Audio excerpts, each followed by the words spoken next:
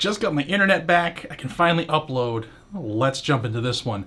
Guys and gals, 37 members of Congress have penned a letter to the Joe Biden administration, specifically Merrick Garland, who is the U.S. Attorney General, as well as Marvin Richardson, who is currently the acting director of the ATF.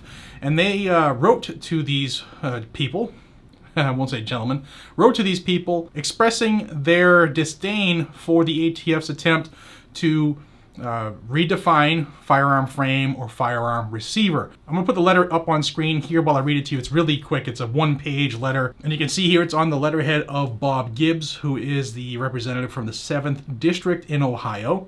And he writes, "We write to you to express our deep concern regarding the recent Bureau of Alcohol, Tobacco, Firearms, and Explosives proposed rule regarding the definition of frame and receiver and identification of firearms. This proposed rule is alarming and would give the ATF extraordinary power over the firearm industry.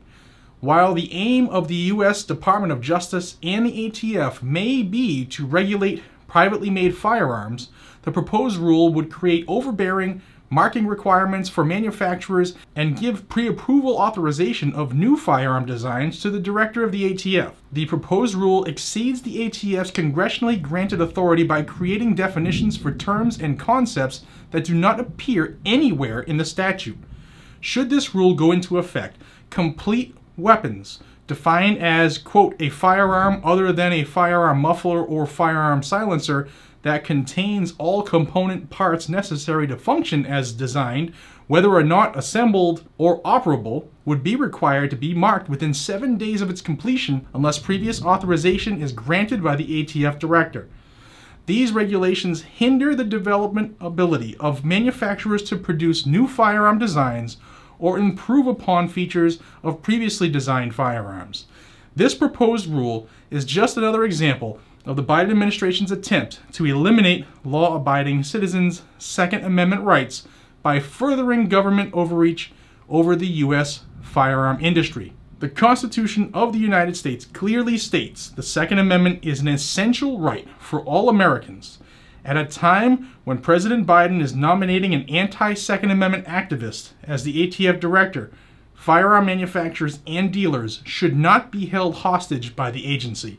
We urge you to take action to correct this injustice immediately by withdrawing this proposed rule and appreciate your consideration to this important issue." And you can see it's signed by Representative Gibbs. And I'll flash here the other folks who have signed this.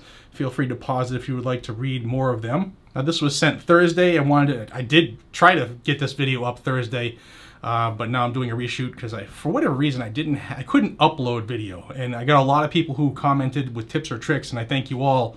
But it had to do specifically with my internet service provider.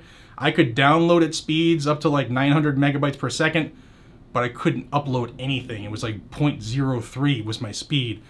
The guys came in from Spectrum, came into the house, did all kinds of tests with the lines and the routers and my modems. Everything checked out perfect.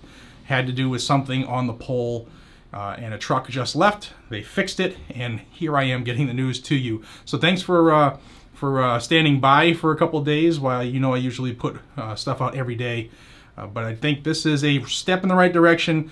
I know.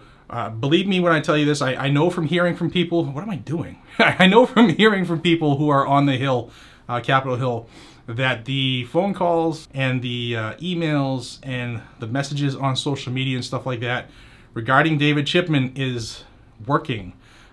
His appointment right now is in jeopardy. So stay on them, and we're not asking them, we're telling them. We're not negotiating with our rights anymore. It means what it says. It doesn't matter what their goal is. We're not going to comply with them. Guys and gals, if you agree, let me know down below in the comments. I appreciate each and every single one of you. If you're new to the channel, hit subscribe to stay up to date with the Second Amendment news. Happens just about every day in this country. If you think you're subscribed, double check it again. And if you're one of those people who just watch and don't subscribe, consider helping the channel out. I could really use the boost from y'all. Until we see each other again, be safe, stay vigilant, carry a weapon. I'll see you on the next one. Take care, everybody.